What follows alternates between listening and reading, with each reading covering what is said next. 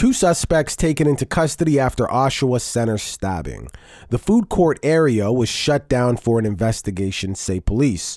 One victim was transported to the hospital with non-life-threatening injuries. Thank goodness. I mean, who here goes to the Oshawa Centre? I would ask you to raise your hand, but I can't see you, so hit the like button instead. I mean, even if you don't go to their food court, even if nothing there interests you, you got to walk through it. I mean, the food court is right there. It's at the main entrance. So you're walking through that. So even if you walk by the sushi, you walk by the Taco Bell, everything that's there, you're still cutting through the food court.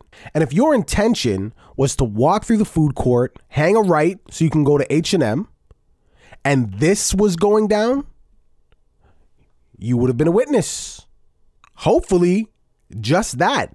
So I'm not understanding how one comes to this decision. You're in a mall, in the food court. There's clearly an audience, witnesses everywhere. Also, cameras, because you're in a mall. You have everything going against you. So if you start an altercation, or if one ensues and it's gonna get physical and you decide to pull a weapon, knife, gun, whatever, how do you think this is gonna end? Not well for you. In a worst case scenario, you kill this other person. You have a room, a mall full of witnesses. You have videotape. They find you. They take you to trial and you go to jail and you serve the max. Because tons of witnesses, videotape, can't deny it. So I'm trying to understand how these very obvious things don't go through one's mind. Even if it's not worst case scenario, you still don't want to be arrested. You still don't want to go to jail for something like this. I'm not trying to tell people how to do their business. I'm not a criminal, I'm not a mastermind. I don't partake. But couldn't you have just followed the person outside? Maybe once they're outside, they get into their car, you get into yours. Couldn't you have just followed them?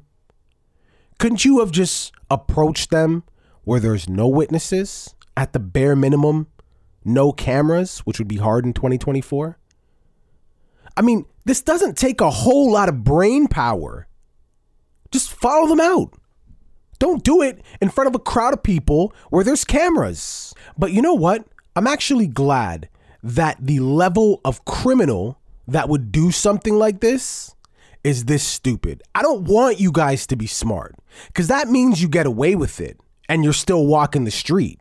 I want you to continue to do your crimes in broad daylight, in front of everyone, with the cameras rolling. Action. This way we can catch you, get you off the street, hopefully rehabilitate you, and then have you become a productive member of society. But reality is, if you're stupid enough to do this, there's probably no hope for you anyways.